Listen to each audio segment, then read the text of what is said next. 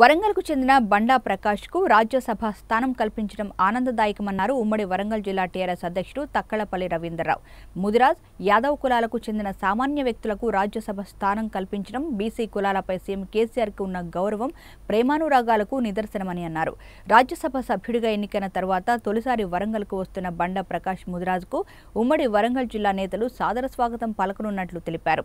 ఈ కార్యక్రమానికి డిప్యూటీ సీఎంతో పాటు ఉమ్మడి వరంగల్ జిల్లాకు చెందిన ఎమ్మెల్యేలు, ఎమ్మెల్సీలు, ఇతర ముఖ్య నేతలు హాజరవుతారని చెప్పారు.